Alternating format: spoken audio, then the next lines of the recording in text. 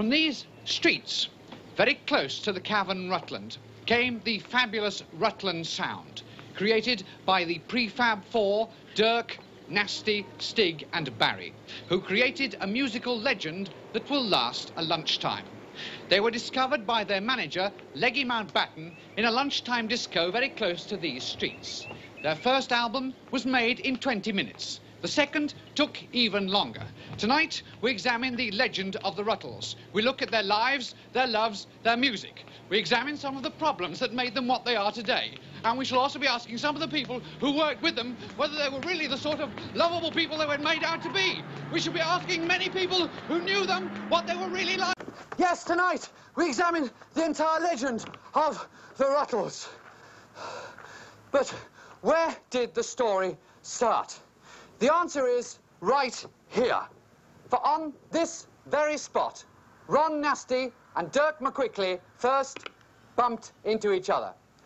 At this precise point, just a few feet back here, Ron Nasty invited Dirk to help him stand up. Dirk, merely an amateur drinker, agreed. And here, well, a few feet back there, a musical legend was created. They were soon joined by their guitarist, Stig O'Hara, a school leaver of no fixed hairstyle. But it would not be for another 2 years before they found their drummer, Barrington Womble, hiding in the van. When they did, they persuaded him to change his name to save time and his haircut to save Brylcreem. He became simply Barry Wom.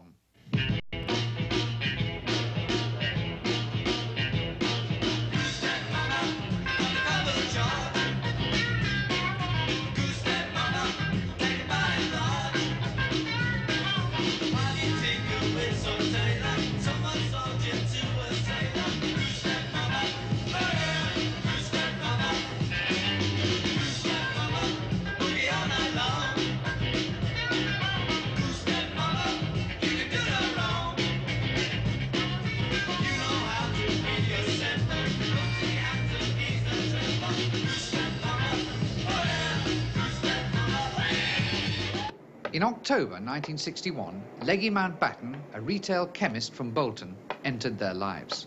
Leggy had lost a leg in the RAF in the closing overs of World War II and had been hopping around Liverpool ever since.